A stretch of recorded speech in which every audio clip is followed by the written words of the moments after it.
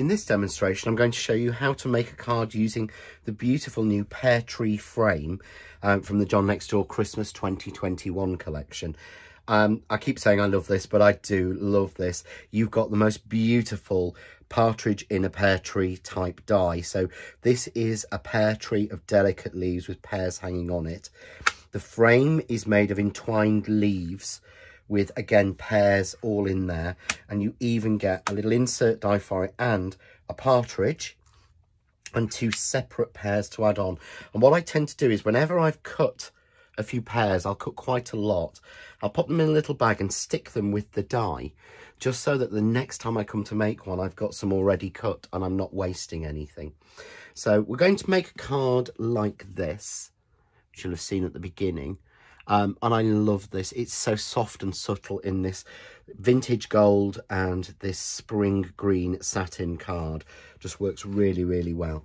And it's quite a simple card to make. So we'll get started with this one. And what I've done is I've already cut to size the pieces that I need. So I'm going to start by cutting the pear tree because this is the most complicated one.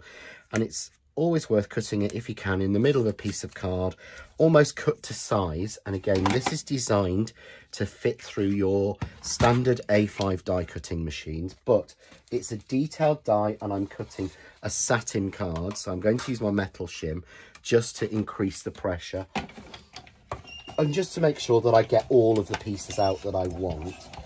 So just going to run it through a couple of times just to make sure that I've got a good cut. And always check with a die, certainly an intricate die, have a look on the back, make sure it's all cut through, that you can see that the lines have cut through.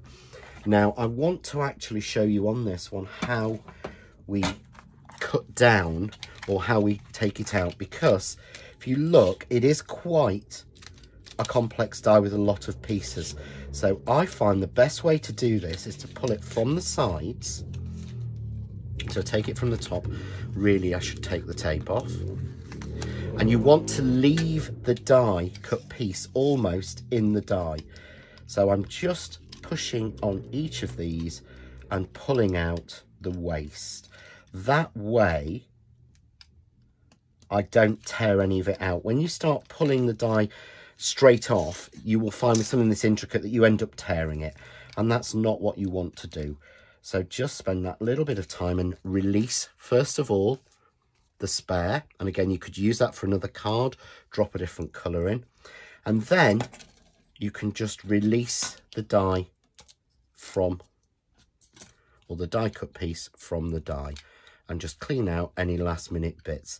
So it's worth just spending a minute or so just to make sure that you get this delicate die out perfectly.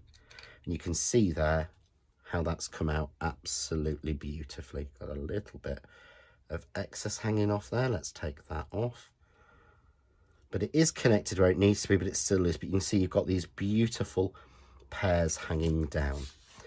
So that's us cutting our pear tree. What we then need to do is we then need to cut the frame. So here I've got a piece of the spring green in the satin and a piece of the vintage gold, again in the satin. And we're going to use the frame. And when you're using a large frame, what I've done is I've cut this piece. So I've cut the piece here to, we'll just give this a measure in my guillotine. There we go. To 5 3/4. It is just the right size to do it. And then we want to place the middle in as we want. On this one, we don't want to put the middle in because we want it to be solid.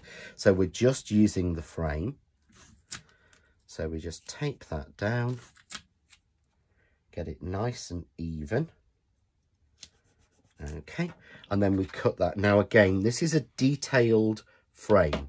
So when it comes to cutting it, it will want cutting in both directions, certainly if you're using an A5 machine. So I'm going to put it in, I'm going to use the shim, and I'm going to put my top plate on. And I want to show you what I mean by in both directions. So we're going to run it through. We go over that sleeping policeman. We want to take it off, rotate the die 90 degrees, put it in and pull it back. That way we make sure that the straight edges on each of the dies have an even cut. So I'll show you what I mean. So what we've got is it's cut down there, and we've rotated it so it cuts down there, so that when we check it on the back, it's all cut. And again, this time we just release the die cut piece from the die, because it's all connected in, and just find any pieces. And you don't need to emboss this die, certainly not if you shim it. It's so fine that even cutting sort of mirror card, you'll see that it's got that beautiful beveled edge, and it looks like it's filigree metal, certainly if you cut it in gold. So there we go. Let's just take the last little pieces of this out. I do love the way that it looks on this one. Some of these lines are so fine, but they're all connected, so there's nothing hanging or hanging loose. So I've now got, to the same size, a piece of the vintage gold to go behind, but I don't want that to be flat. I want to give a little bit of dimension. So what I'm going to do is take a little bit of foam tape and put that through the center square, so the outside square or the outside frame is actually floating on top of the card. So around each piece of the square, all four sides, and just to help support it, just add a little bit in the middle so that it doesn't dip in the center. And we simply take off our foam tape protection, just like this, hover over the top and pop it over, and you can see there how you get that 3D look and the shadowing onto the back plate. So absolutely beautiful. And what we need to do next is to take a piece of the vintage card. So here I've got a piece of the vintage gold in the satin again, and we're going to use the die from the center and just cut that out so that we've got a raised panel on it.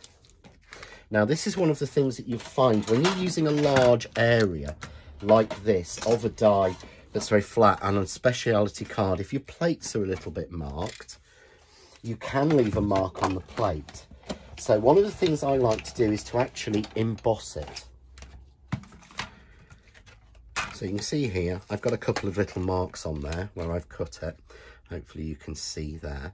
So what we do is pop that into an embossing folder, which I've already done, and emboss it, which will pass out any of those pieces and just adds that little bit of extra interest in the middle.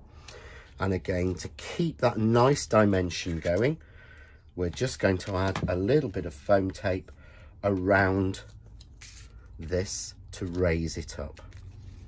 So again, go around all four. I've put that little scrap I'd got left into the center just to make sure it's supported in the center, and we'll pop another piece off there.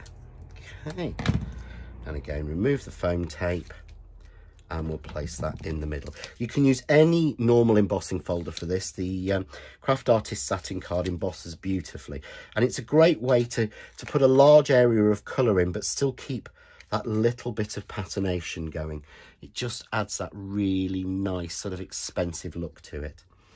So we're going to add our tree, and again the tree is extremely delicate. I would really strongly recommend that for the tree you actually use a spray glue. So I'm using spray glue. I use Craft Mount by 3M, and I want to ground the tree against the base and pop that into the center. And this is so much easier when you're going with a satin card or mirror card. Using a dry glue like a spray glue means that there's no marks at all, because the last thing you want are any glue marks or reflections on this.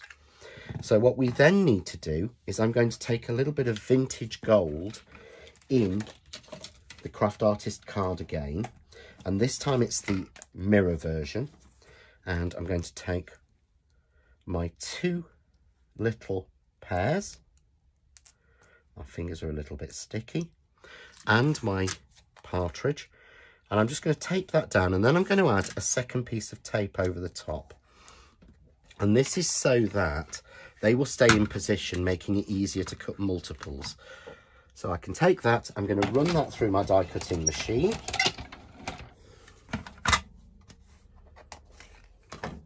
And you can see there, I've got my 2 little pears. And pop through one of the holes. I've got my little partridge, and he has, very hard for you to see, but he's actually got embossed lines on to make him look right. And because we double taped this, you can just lift that off, place that down and cut it again quite easily, and just repeat cut that until you've got enough. Now I've got quite a few here, so I'm already covered. So I'm going to take my partridge, and I'm just going to take a little bit of foam tape, and I'm cutting it down. You might want to use one of the little squares or a 3D glue dot, but just to get a little bit on there, just so that, again, he's a little bit raised against the base. And we'll pop, should we have him this time? We'll have him actually in the tree this time. So there we go. Here I've got my pears, and I've got the little baggie that's got the spares in, because I've cut quite a few. Let's take those ones out. And I'm just going to use a little bit of glue glaze and pop that on a few of these pears. So we'll start with those 3 using one of the Crafts 2 dual pickup tools, just to pop those into place. And the reason I'm using the Craft Artist Stamp Glue Glaze is it's a sort of solvent-based dry glue, so it grabs very quickly, but it doesn't squish like PVAs do, so you won't see any marks on the front. So I think we'll have another one there, and another one there, and I think that might do it, actually. I don't want to go too crazy with them. You don't have to add any of the pears if you don't want to. It just sort of really works. You can see there, I've got those. Any spares, pop them back in your bag, ready for your next project. You can almost sit with one of the tiny little machines like the Spellbinder's Sapphire and cut yourself a lot of those. Use perfect way to use all your scraps of your mirror and your satin cards. And then we've got that. So all I need to do then is to finish this off. So I've got a mat here of the gold card. And for speed, I'm going to use a little bit of spray glue. Again, I like to use a dry glue when I'm using a mirror card or a satin card. And then I've got a white card blank here, and this has been cut to 7 inches square. And all I've actually done is to just put on this another piece of the satin card. You could actually cut from the middle of this so you're not wasting, which is probably what I'd do, your tree. But again, I'm going to add a little bit of foam tape onto this for dimension, and it's finished. But with the frame, you can cut it into cards. So you can make a beautiful card where you actually cut it into the card blank itself. There's so many different options you can do when you've got a separate inside cutting line. The tree, you can make a little forest of them. You can put them together to make a pattern. There's so many different options. Again, a little bit in the centre to provide some support. And we'll just take that foam tape off. Just like this. Check our card blank, make sure its top folds right. And pop that right in the centre. And there we've got our beautiful partridge in a pear tree. Very classy card. And by mixing together that mirror and that satin, the satin gives a really expensive look. You've got an expensive looking card made relatively easily and quickly.